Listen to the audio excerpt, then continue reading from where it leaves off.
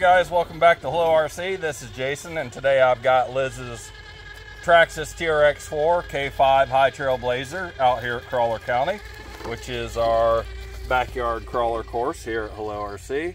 And if you see a little smoke in the background, that's because I'm burning leaves that were on the course today, trying to get it cleared up a little bit. But today we're going to do an episode of Under the Hood with this K5 blazer. I'm going to take the body off, show you what electronics and upgrades are underneath, and then we're going to do a little test drive on our course and see how it performs. So let's go ahead and take a look at the K5. Here's the Traxxas TRX4 K5 underneath that body. And first of all, we've got the Fusion SE, the Hobby Wing Quick Run. This is the 1800 kV version. It's got an AGF-RC. I believe this is a 42 kg servo. It's like $76. It's just an awesome servo. Super fast, super responsive. There we go. Just a really good servo for the money. Does have the stock shift servos. Let's see, underneath here we've got lots of brass. We've got the heaviest portal covers I think you can get. I think these are 120, 125 grams a piece. It's got the diff covers front and rear. It's got the brass front bumper mount.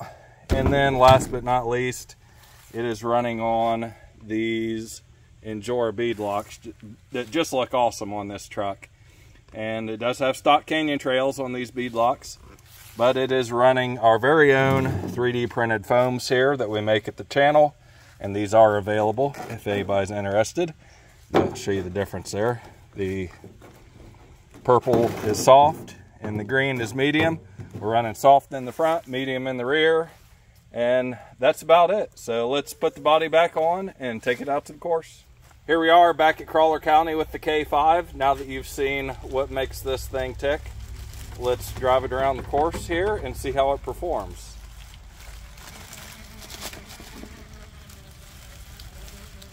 I'm lucky that Liz is letting me drive this today. She doesn't like to have it scratched or damaged in any way, so I will try to be very careful with it today and not be too rough on it.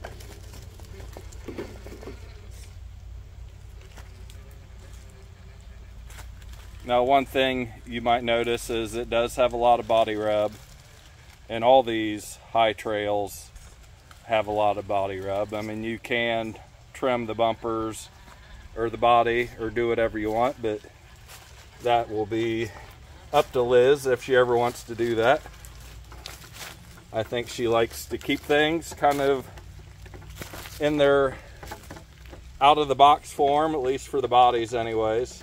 She doesn't like to make a lot of changes, so that's okay. We'll deal with the rub and that'll be fine.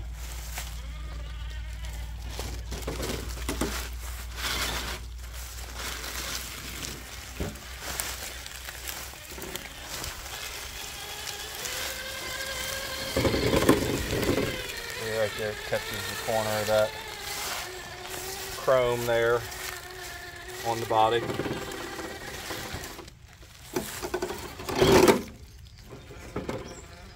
And I do have a lot of droop set up in these front shocks anyways, so you could give it a little more preload to give a little more clearance to avoid some of that.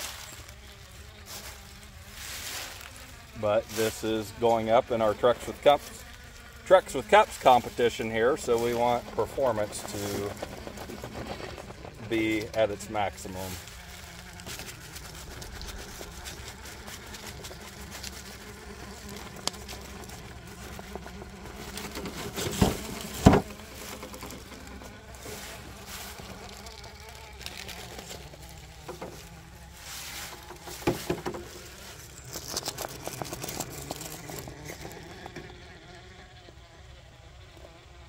Just love these wheels on this truck. It looks so good.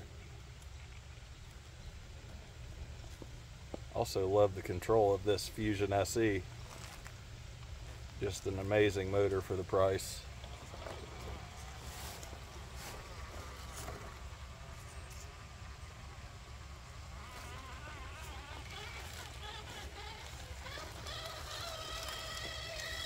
I think I'm going to turn it around here and come back straight at us.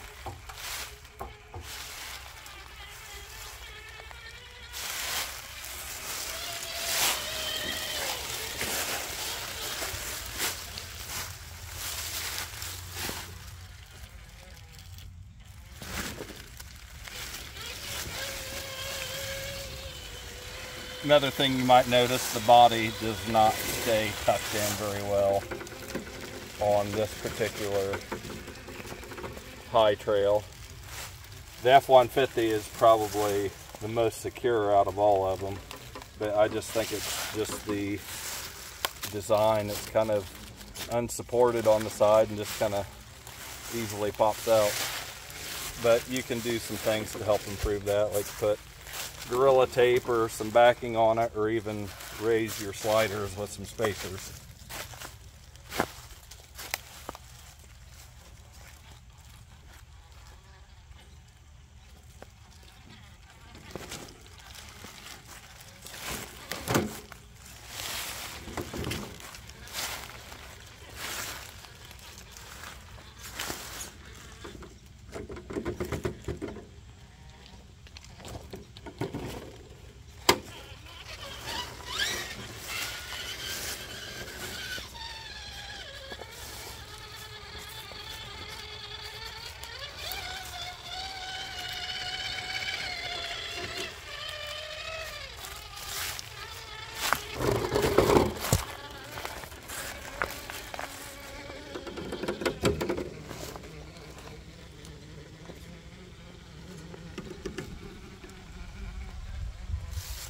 Put these 3D foams to the test here.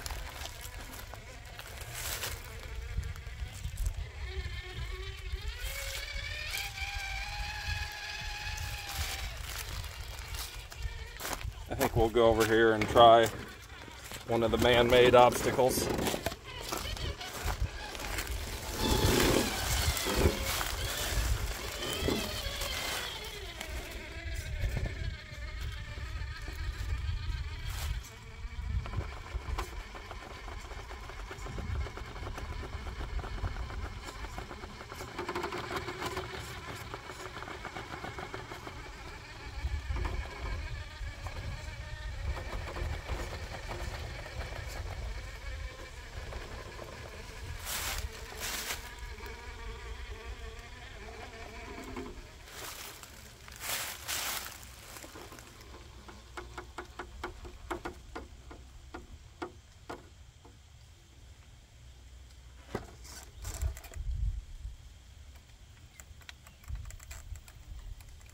Creep right on around here.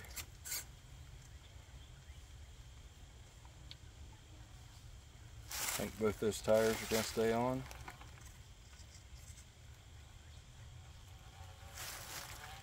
There we go.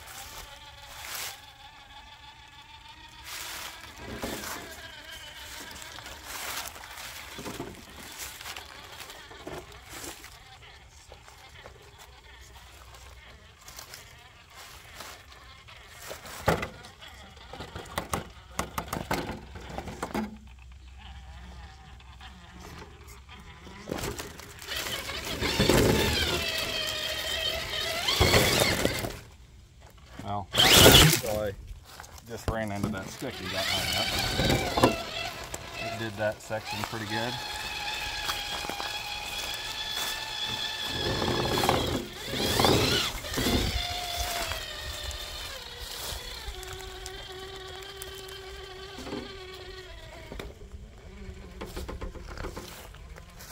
We'll see what we can do here.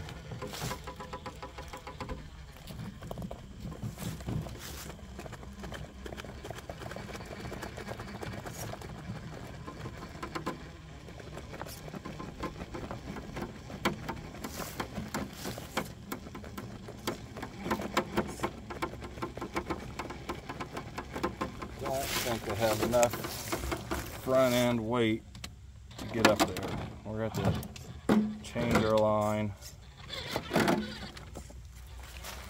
Yeah, the front tires are just kind of not getting much traction there.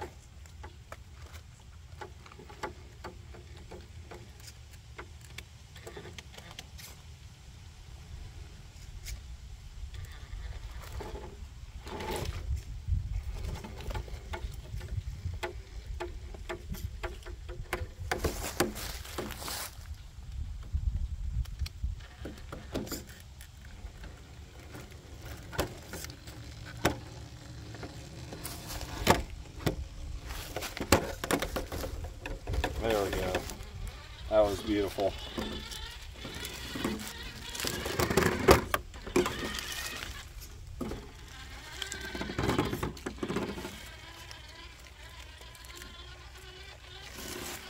I think I might just put a touch of preload back in the front shocks to get a little more clearance there.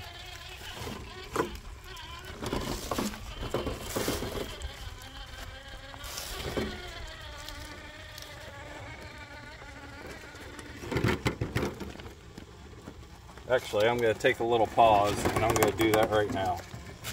Okay, put a little preload back in the front shocks. You can see it's setting up a little higher already, but we'll see if that makes a difference.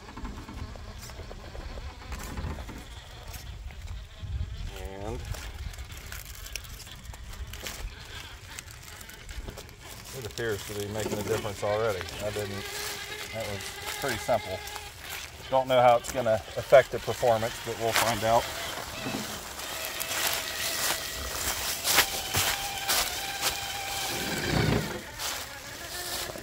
Certainly does cut down on that body weight.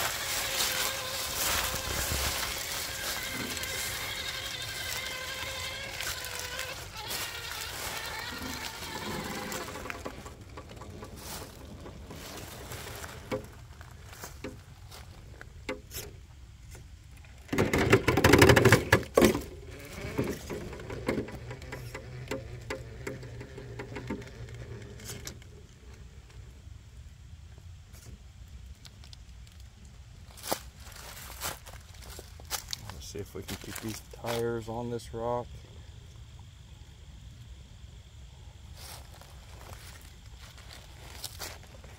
Oh, that back tire down there's got a good grip. This is looking good.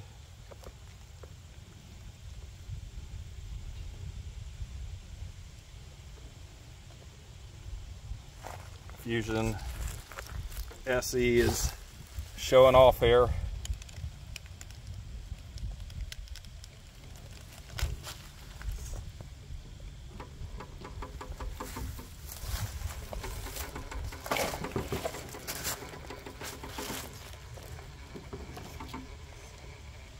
All right, that was pretty awesome.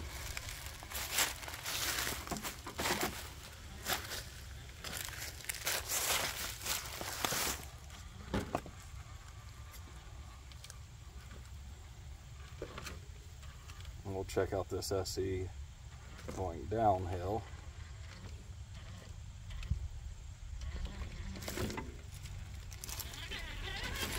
Pretty good. Let's head over here to the newest section of the course, try a few things, and then we'll call it a day.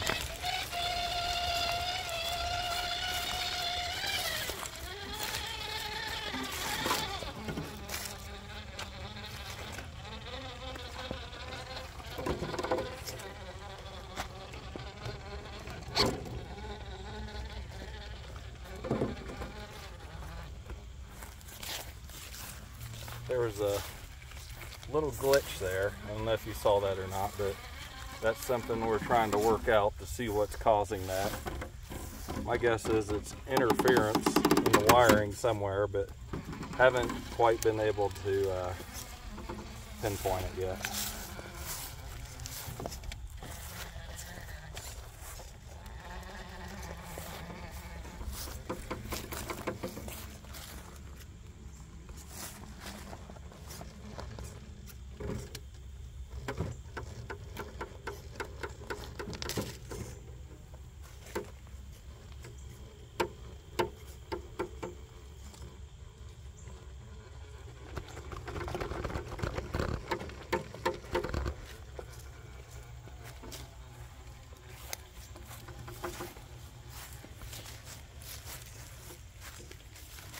This motor just makes this thing so much easier to control.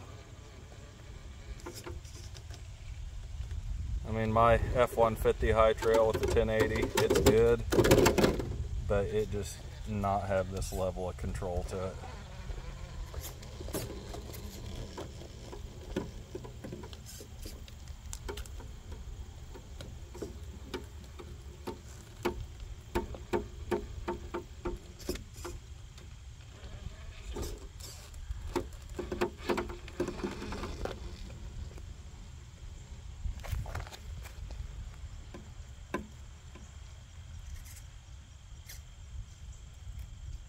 Not sure where to go exactly from here. I think I gotta, Wyatt tried this the other day. I think we need to hook that tire over the front here.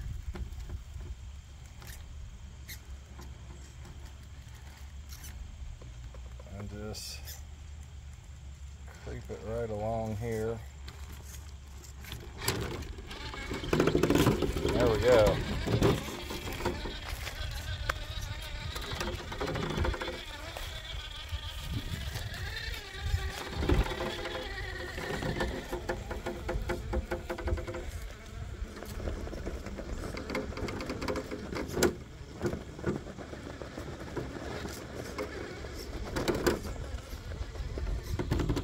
Alright, I'm going to creep around here to the other side of the course so I can get a better view. Okay, I'm on the other side, and this is the biggest hill on the course. It is just enormous. So I'm going to come up here, get a nice shot of this thing coming across the top.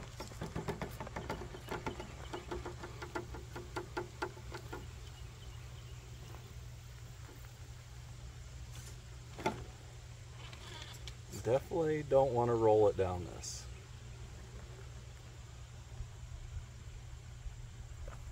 And I am not planning on it.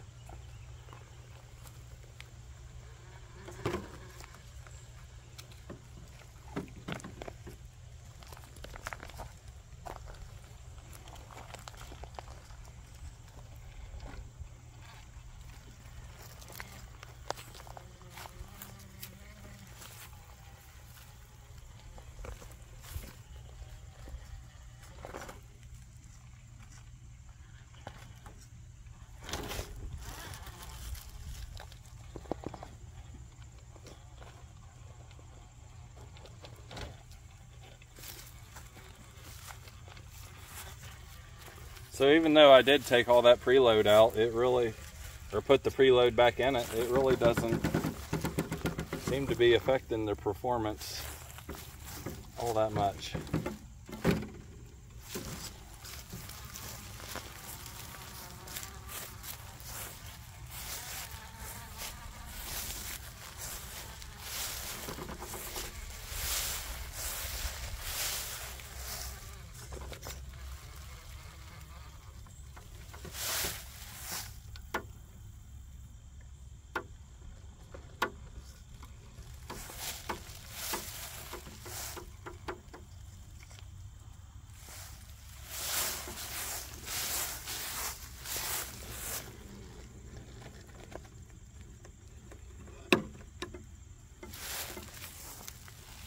All this brass that's on this thing and the wideners really helping the side hilling capability. That's a pretty difficult crawl to crawl around that point like that, even with a non-lifted truck. So that was pretty awesome. So I think we'll call it quits there, and you'll see this truck real soon. It's going to go against the 21 Bronco in the Trucks with Cups National League matchup. And the winner of that match will face one of our viewers this coming weekend in a challenge match. So if you like this sort of content, please subscribe, and we'll see you soon. Thanks for watching.